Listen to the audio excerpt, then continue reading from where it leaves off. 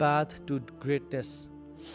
میں آپ کو جیسے معلوم ہے بہت ساری یوتھ سے ملتا ہوں, thousands of people, اور میں ان میں دیکھتا ہوں کہ کچھ کوالٹیز ہیں, کچھ ٹریٹس ہیں جن کی کمی ہے, اور اللہ نے ان میں ڈالی ہیں, لیکن وہ اس کو ایکسپلور نہیں کر پا رہے, وہ اس کو جان نہیں پا رہے, اور وہ ان کو یوٹیلائز نہیں کر پا رہے, اس کو لیوریج نہیں کر پا رہے ٹو دیئر اون نیڈس, تاکہ وہ اپنی آخرت کے لیے اور دنیا کے لیے بہترین اسٹریٹجیز بنا سکیں. اور وہ جس چیز کو انجوائمنٹ سمجھ رہے ہیں وہ انجوائمنٹ ہے نہیں. what do we believe in کہ ایک تو relaxing and hard work, right. we think کہ enjoyment and relaxation is just sleeping for long hours, اور جو دل چاہ رہا ہے وہ کر لو, bunch eating, bunch use of like social media, اور لیکن ہاں ہفتے میں ایک دن تو اگر انسان تھوڑا لمبا سو لے اور فجر کے بعد بھی کچھ ٹائم کے لیے سو لے تو یہ سمجھ آتی ہے. لیکن واٹ اباؤٹ اے پرسن جو کہ روزانہ ہی لمبا سو رہا ہے؟ واٹ اباؤٹ اے پرسن جس کے روزانہ کی جو ڈیلی ہیبٹس ہیں وہی ویک ہیں, اور وہی اتنی کمزور ہو چکی ہے کہ وہ اپنی آپٹیمم یوٹیلائزیشن کو نہیں پہنچ پا رہا, وہ اپنے ٹائم کو یوٹیلائز نہیں صحیح طرح سے نہیں اس کو یوٹیلائز کر پا رہا. But what ultimately happens is, آپ کو میں آنیسٹلی بتاؤں, وہ یہ کہ بے شک ہم زیادہ سو لیں, زیادہ کھا لیں, ultimately it turns into regret. Ultimately ہوتا یہ ہے کہ دل خوش نہیں ہوتا. ہاں وہ مومنٹ تو انجوائے کر لیتا ہے بندہ, وہ ڈوپامین رش تو مل جاتا ہے, وہ ایک خوشی تو مل جاتی ہے کہ I'm relaxing and having fun, but honestly بتاؤں, we humans have been created in a way that if we seek the uncomfortable we become more comfortable.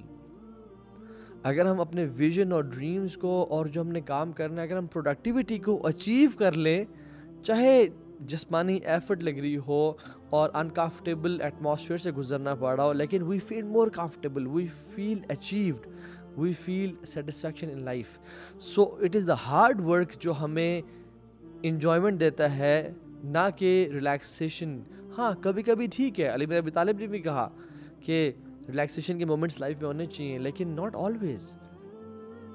اور آپ کو یہ بات صحیح طرح تب سمجھ آئے گی جب آپ امیجن کریں گے یا قبرستان وزٹ کریں گے اور مسلمانوں کی قبروں کو دیکھیں گے, and you will realise that Muslims in their graves when they C the realities of the آخرہ.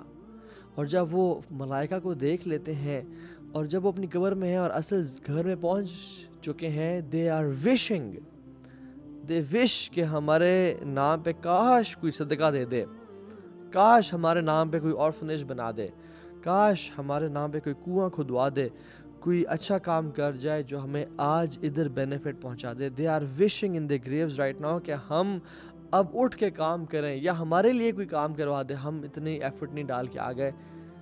They are wishing کہ ہمارے لیے کاش کوئی محنت کر دے, لیکن انہوں نے کبھی محنت نہیں کی. آپ اللہ کے نبی کے صحابہ کو دیکھیں, سبحان اللہ, میں کبار صحابہ کی بات یعنی نہیں کر رہا کہ جو عرصے سے دین پہ تھے, نہیں, میں ان صحابہ کی آپ کو ایگزامپل دیتا ہوں کہ the moment they accepted Islam they wanted to do something for their آخرہ and their world and their deen, their vision and mission. ثمامہ ابن عسال رضی اللہ تعالی عنہ, یہ پہلے کافر تھے اور پھر جب مسلمان ہوئے اور ایک طرح سے سردار تھے, جیسے اسلام قبول کیا تو کہا یا رسول اللہ مجھے اپنے لوگوں کے پاس بھیجیں, I want to give them a vision, میں دین کا کام کرنا چاہتا ہوں. تو فیل بن عمر الدوسی رضی اللہ عنہ جیسے اسلام قبول کیا تو یا رسول اللہ مجھے اپنے قبیلہ دوس کے پاس بھیجیں, میں ان کو دین کی دعوت دینا چاہتا ہوں اور میں ان کو بتانا چاہتا ہوں کہ الٹیمیٹ ریالٹی کیا ہے. عمیر ابن وہب, یا رسول اللہ جیسے اسلام قبول کیا اور کہا اشہد اللہ الہ الا اللہ واشہد انک رسول اللہ, یا رسول اللہ مجھے مکہ بھیجیں, میں جا کے اسلام کی دعوت دینا چاہتا ہوں. ایکٹیوزم, فوراً سے انہوں نے کہا کہ we want to do something big and make a strategy for our آخرہ. But اکثر لوگ اس بارے میں سوچتے نہیں ہیں, اور جو سوچ لیتے ہیں میرا یہ بات ان سے ہے, شیطان comes to us and says کہ you're an average Muslim, you are just a normal Muslim, so live a normal life, don't be something big, live to eat and eat to live, live to work and work to live. And he comes and says to you کہ یار تم کوئی فن خانہ بنو, یعنی کچھ کرنے والے نہ بنو, بس normal life گزارو, and he gives us 3 excuses. Number 1, you have no talents, you have no skills, you don't have qualities, you don't possess that great qualities جو کہ high achiever اور A producers جن کے پاس ہوتی ہے. شیطان comes to you, اور میں یہ آپ یوتھ سے بات کر رہا ہوں, ایون بڑوں سے بھی, بزرگوں سے بھی, جن کی شادیاں ہو چکی ہیں, جو کام کر رہے ہیں, سب سے میرا یہ بات ہے کہ never think that way, that you have no talents and qualities and skills. ابو معاذ الرازی رحمہ اللہ کہتے ہیں وَيْلٌ لِمَنْ كَانَ هُدْهُدْ خَيْرٌ مِّنْهُ. ایسے مت بننا کہ جسے ہدہد بہتر بن جائے. ایسے انسان مت بننا کہ جسے ہدہد آگے نمبر لے جائے. اور یہ کس کی طرف اشارہ کر رہے ہیں؟ سورہ نمل میں جو ہدہد کا واقعہ سلیمان علیہ السلام کے ساتھ. اور ہدہد کیا کہتا ہے؟ اللہ یسجد للہ الذی یخرج الخبأ فی السماوات والارض ویعلم ما تخفون وما تعلنون. کہ وہ لوگ اللہ کو سجدہ نہیں کرتے جو آسمان اور زمین کی ہڈن چیزوں کو بھی جانتا ہے, نکال کے لا سکتا ہے, اور وہ بھی جانتا ہے جو تم چھپاتے ہو اور جو تم ظاہر کرتے ہو. اللہ ہر چیز جانتا ہے, تو تم اللہ کی عبادت کیوں نہیں کرتے ہو؟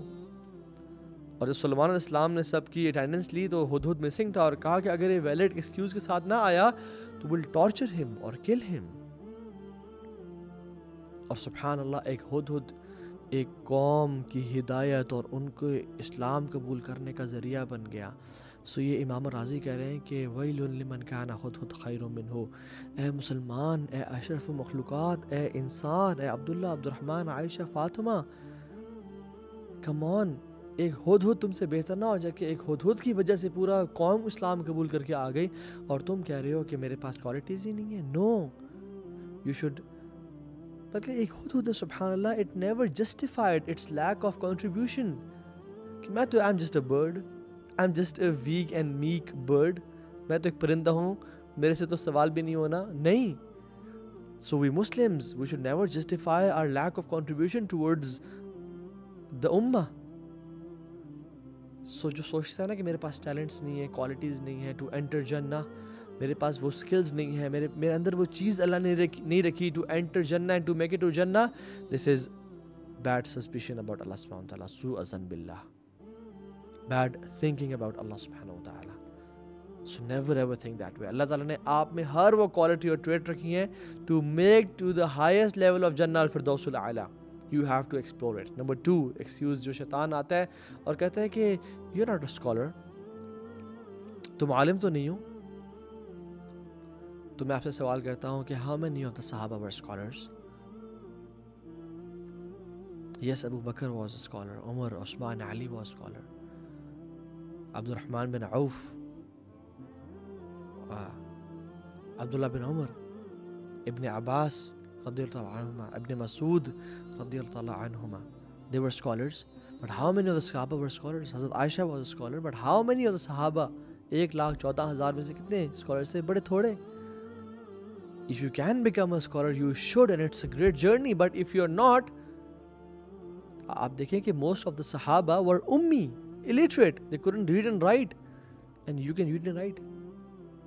اور مجھے یہ بات بتائیں کہ ابو بکر صدیق رضی اللہ تعالیٰ عنہ جب اسلام قبول جس دن کیا انہوں نے, تو کیا اگلے دن کے اسکالر بن گئے تھے؟ نہیں.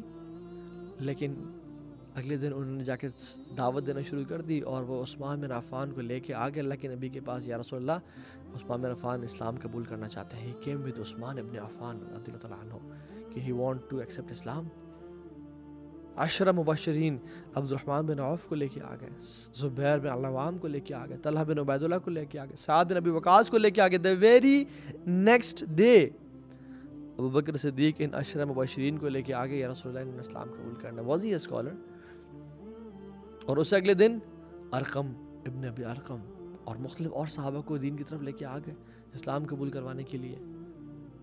was he a scholar? the very next day he became a Muslim? No, but he never had a defeatist attitude. انہوں نے کام کر کے دکھایا. اللہ کے میرے حکم دیا بلغوا عنی ولو آیا. بلغو از تکلیف, عنی از تشریف, ولو آیا از تخفیف. اللہ کے میں کہا بلغو, پہنچاؤ, یہ تکلیف ہے, یعنی اٹس این obligation ہمارے سب کے اوپر. بلغ عنی، عنی اللہ کے نبی صلی اللہ علیہ وسلم سے اٹ از تشریف، اللہ کے نبی کی گرینڈیوسٹی اور ان کا مقام و مرتبہ کہ اللہ کے نبی سے ہم نے بولنا ہے، کوئی ہم نے بابے شابے سے یا سنی باتیں نہیں کہنی. ولو آیہ، دس از تخفیف، صرف ایک آیت ہی کیوں نہیں، تمہیں لا الہ الا اللہ پتہ آگے پھیلا دو. تمہیں کوئی ایک حدیث آتی ہے، کوئی اچھی بات آتی ہے، بلغو تم نے پہنچانی ہے، تم وہی پہنچا دو. تم فتوے نہ دو، تم حلال حرام کے مسائل نہ بیان کرو، تم بس وہ چیز کنوے کر دو.